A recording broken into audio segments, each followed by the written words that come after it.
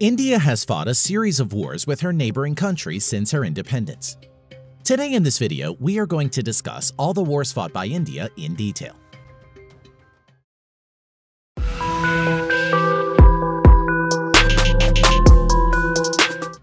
Number 6. Indo-Pakistani War of 1947 to 1948.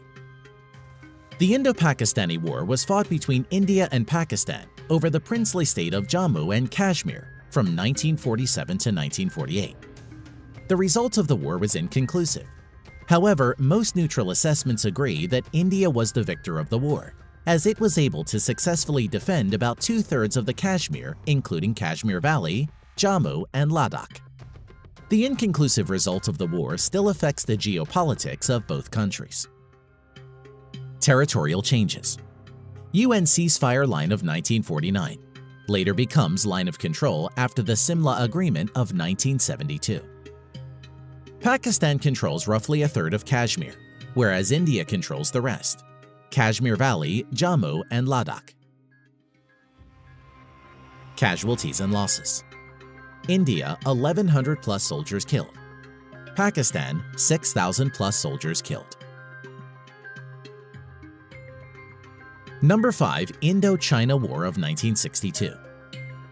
The Indo-China War was a war between China and India that occurred in 1962.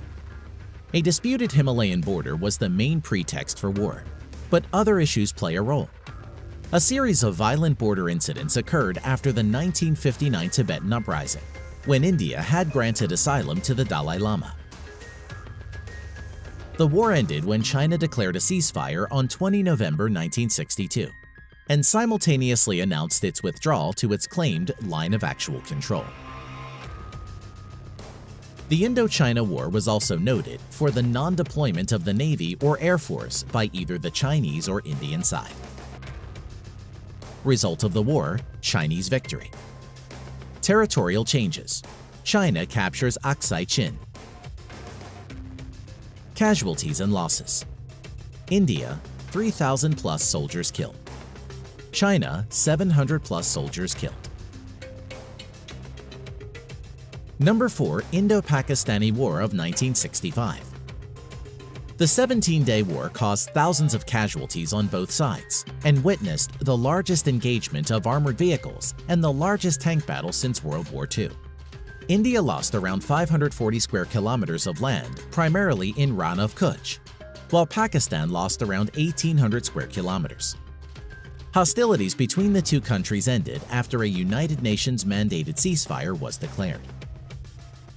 Result: inconclusive. Both sides claim victory. United Nations mandated ceasefire. No permanent boundary change. Casualties and losses. Neutral claims. India, 3,000 plus soldiers killed. 150 plus tanks lost. 60 plus aircraft lost. Pakistan, 3,800 plus soldiers killed. 250 plus tanks lost. 20 aircraft lost. Number 3. India-China military conflict of 1967. Well, it was not a war but a conflict. Conflict location: Nathula and Chola on the border between China and Sikkim. Result: Indian victory. China was pushed back from Sikkim. Casualties and losses. India, 88 soldiers killed. China, 340 soldiers killed. Number 2. Indo-Pakistani War of 1971. During the war, Indian and Pakistani militaries simultaneously clashed on the eastern and western fronts.